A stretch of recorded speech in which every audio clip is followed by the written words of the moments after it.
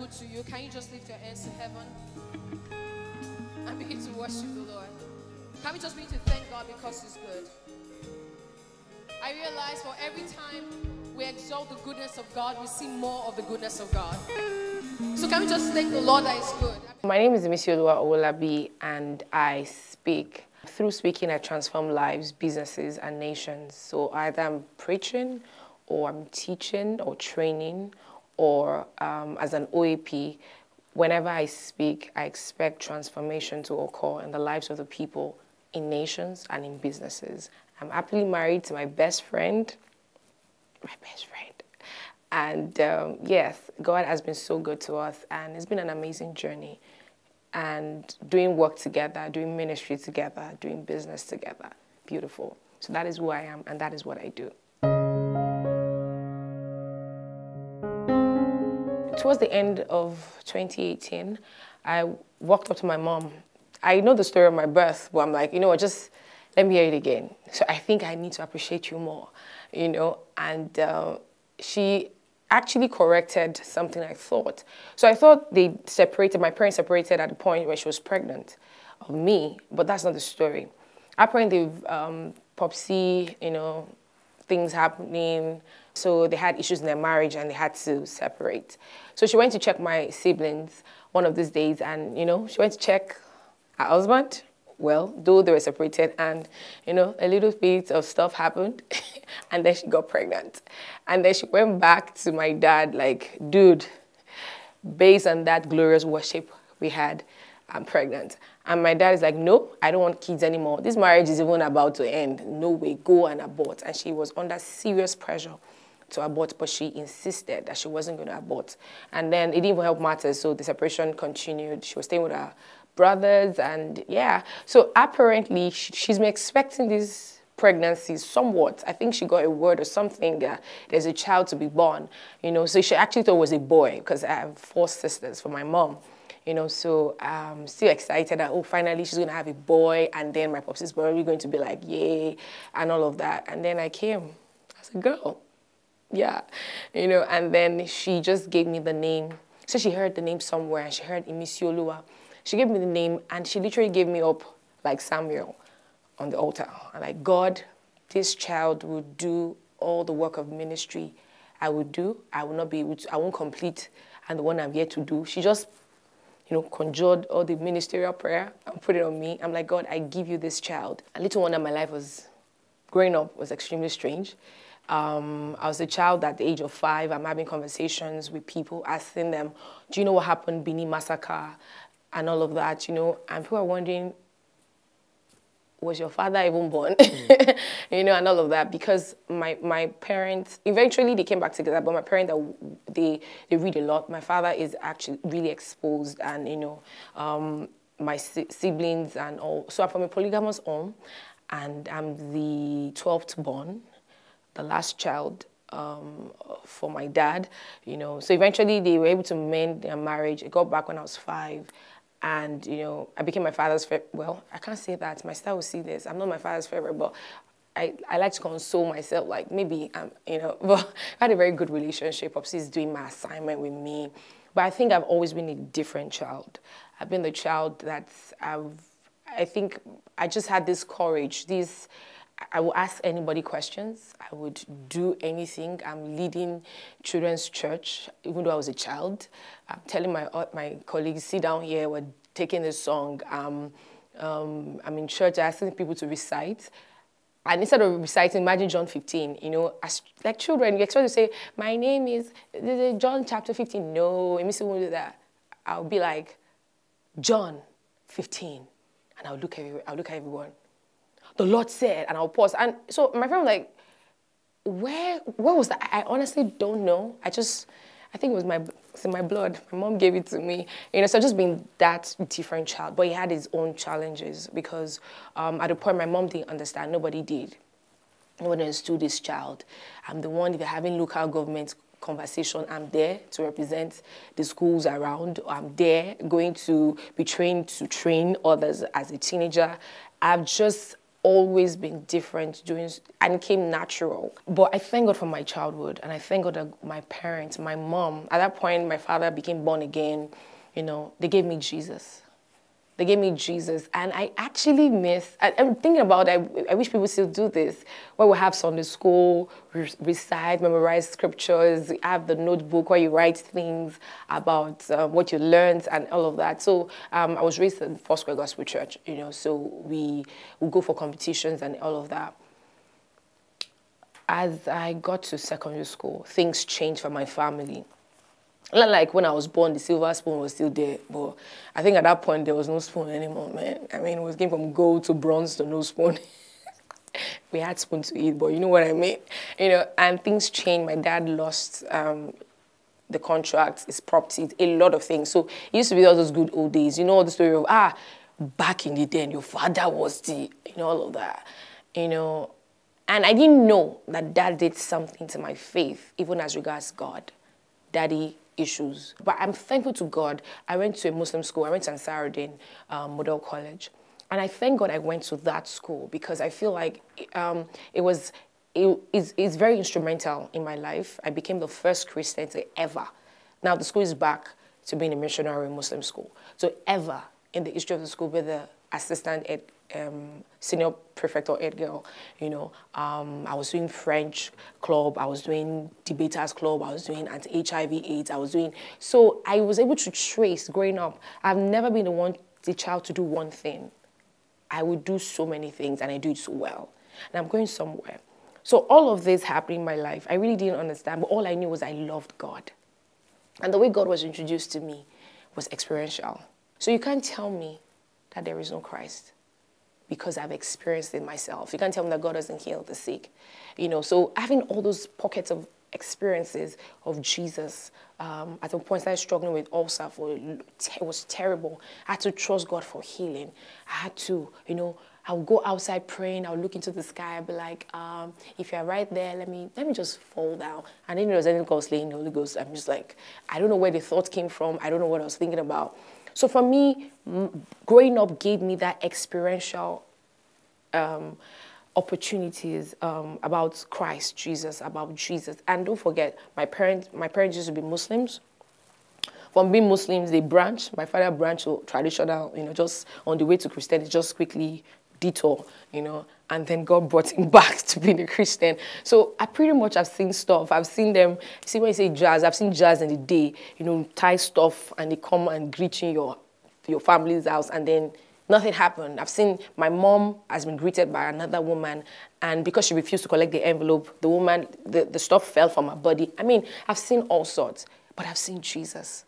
I've seen Jesus transform our lives, you know. I was talking about my secondary school. It gave me the platform to lead. It gave me the platform to pursue dreams.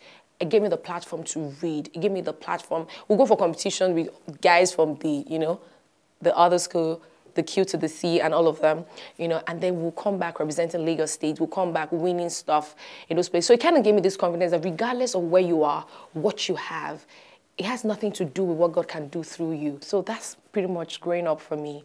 I remember I enjoyed my life, even though there was no spoon. Now, a little bit about that spoon is, so I couldn't afford to travel for summer. And don't forget, like I said, my parents, my mom, my dad, my parents actually are really exposed. We're living in a very good area back in the days. And, you know, so we had people there going for vacation. You're vacationing in your house, there's anywhere like that, you know, we're in our house, just look at the sky. I mean, that's the far you can go, wave at the aeroplane and stuff like that, you know. So, I mean, that's what it was. In fact, when they started using generator, we had no gen. And for whatever reason, my father chose to use one face. You know what it is? Electrical power. So if you have 3 faces, if there's no light in one, if there's no electricity in one face, you can change to the other face. My father did one. So, and back, so the electrical, what's called, the power sector in Nigeria was developing, still developing, you know. So you see that we don't have light, but our neighbors have light because they were able to change to order. So start to pray, Father, Lord, take everybody's lights. Like, just everybody, nobody should have lights, you know. And then Because you see them put on the jet, nothing. You had to use candle. I've had to read with candle, with lantern. You know, I've had to, I've seen us go through dark seasons. I've seen us go through lack, you know. But my mom, you have to go through lack with smile. You cannot, so you're eating, they call it vegetable of the land, meaning, you know, they have to just conjure vegetable from the compound to create something. You have to be joyful. So you're wearing orange and pink for rehearsals, and you're feeling like you're at the back of the class. No, no, no, that's going to come with some beating. You have to be, you know, with attitude, with graciousness, like you're wearing colors of the rainbow. You know, so that's the kind of family we grew up in. My mom taught us you have to, contentment, you have to be grateful to God for what you have. Other people will still pray to have what you, so that's the way we grew up. So people are going for vacation, you don't have anything to say. People are back. The best vacation is going for camp around Ibadan. Like, that's the greatest. And that one, we have to prayerfully save for it, you know. And growing up, that is one thing. So now I'm not intimidated, as it were, to see people do things, wear things, and be things that I'm still aspiring to be.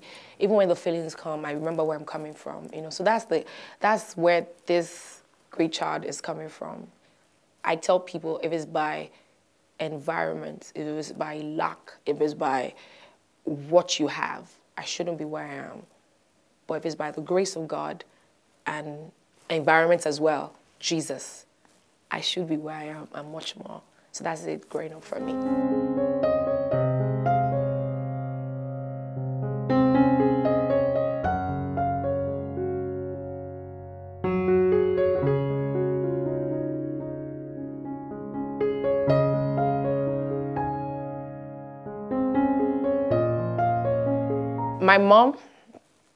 My mom is a pastor in Foursquare. She's still a pastor in Foursquare. It's amazing. My father got out the form. Like, I feel you have a call of God on your life. I'm just going to support you from behind, you know.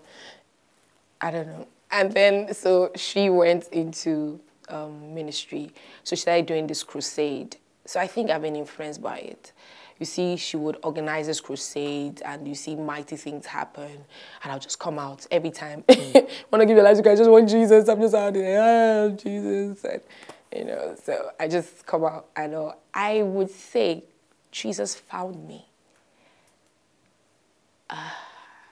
Because I don't think it's anything I did or anything like I said, I'll just look into the sky.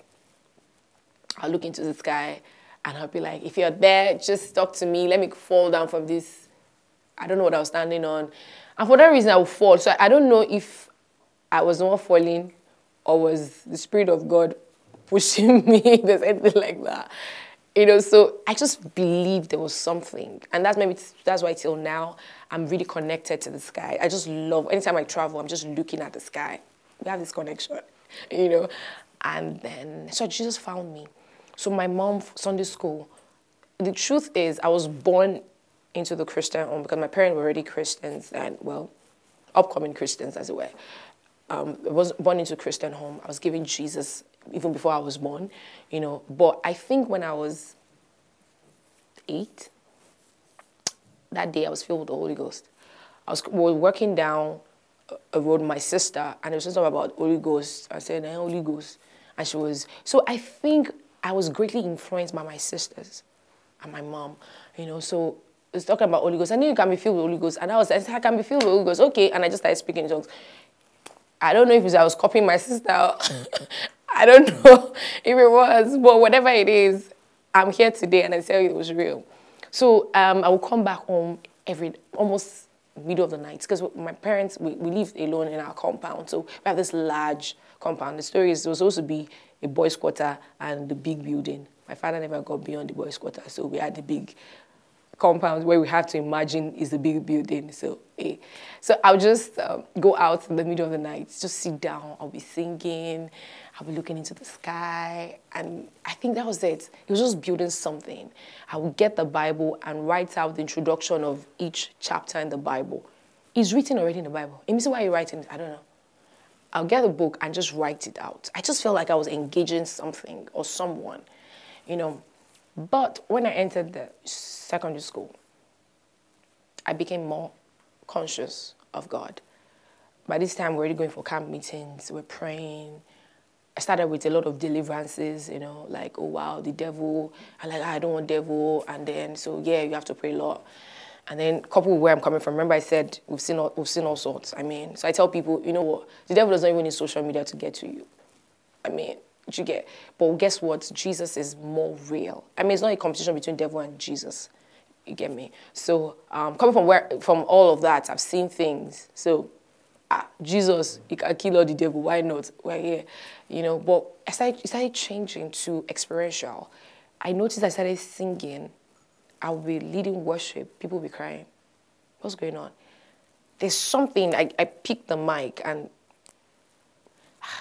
things will start to happen. So I still did not understand. In 2004, I went to start a fellowship. I don't know why. I just wanted to, I don't know how to explain it. I feel Jesus found me because that's why I believe the scripture. It is God that worketh in us both to will and do for his good pleasure. I feel like there's something in me that is working through me, you know. So I didn't have the passions my mates were having. For whatever reason, I wasn't looking for a boyfriend. Not because I'm like, I don't know where I got the idea. Whoever I date is going to be my husband, even if that didn't happen eventually. But I think he guided me from all sorts. You know, I mean, I had people, I think because of my courage, because you engage me as a teenager, as a child, you're wondering, how old are you? So I'm 18, people think I'm 30. You know, so because of that, I had a lot of people, older people interested. And I'm like, no, I'm keeping myself. Why? Jesus. I don't know why. I was just all about that.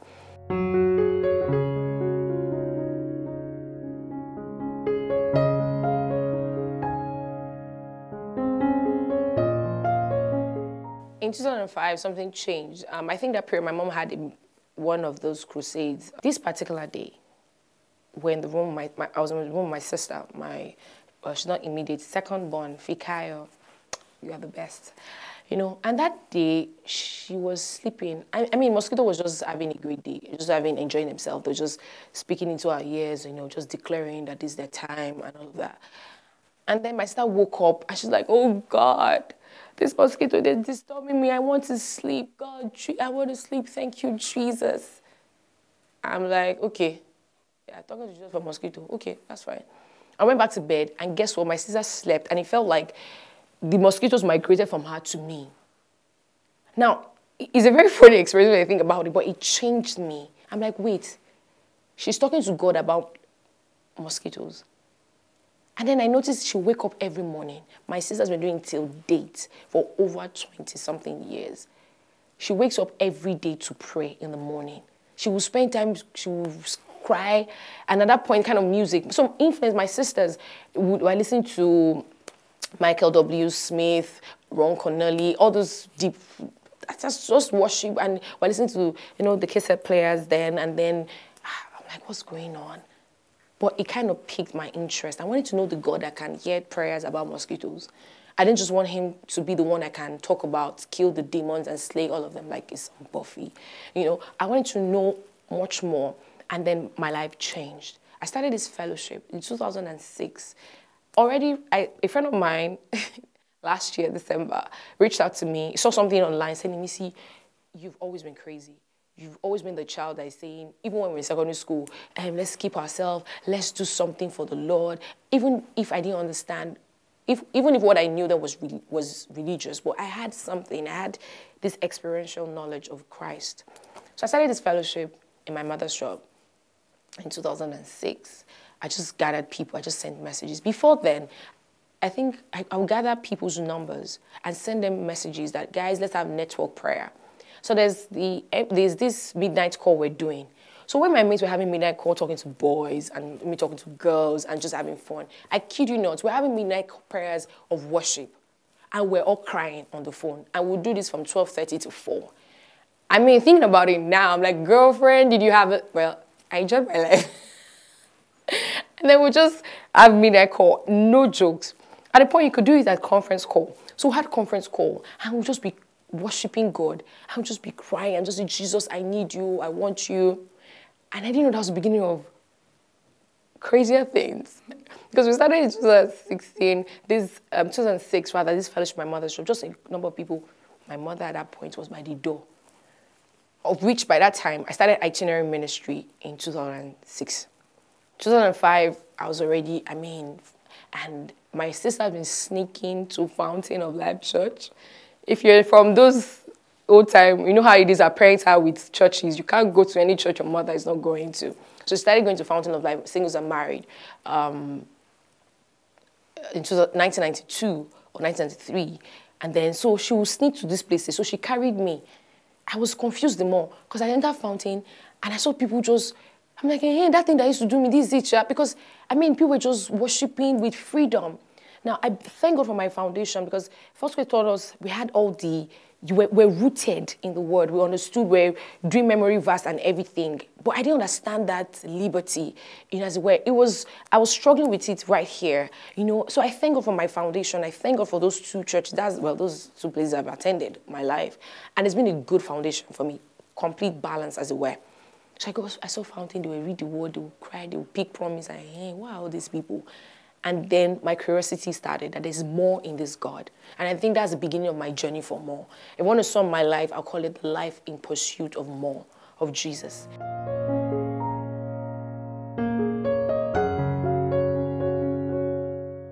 So 2006, we started this program. I would sneak for Thursday showers. My mother would scream, where are you going to? By the way, I finished school, looking for admission. I'll pray for everybody, they'll get admission. I'll pass my JAM, pass my Poju-Oyemade, but I just didn't get my maths. I feel like there's something about me and maths, Anyways, but those period, I feel like God was taking time to build me. So 2005 to 2007, oh my God, incubation, especially 2006, I would listen to 5 messages each day. Like, that's the way. Listen to messages. I was reading books. So people are buying stuff. Me, I'm buying books. Still date. I don't know how to shop, but just drop me in a bookshop. My God, just hold my credit card because, I don't know control, as regards that. So already I was reading the books my sister was reading, listening to the songs they were listening to, so I started this fellowship. And a friend of mine was saying, Missy, don't make it just for female, because just for female, then the conference call was for everybody. But the fellowship in my house was just for female. My friend was like, Imisi, no, make it for, extend it. And then in June 10th, 2007, we started the Household of Faith Fellowship, now known as Up 365. I started a monthly program now known as When Friends Pray.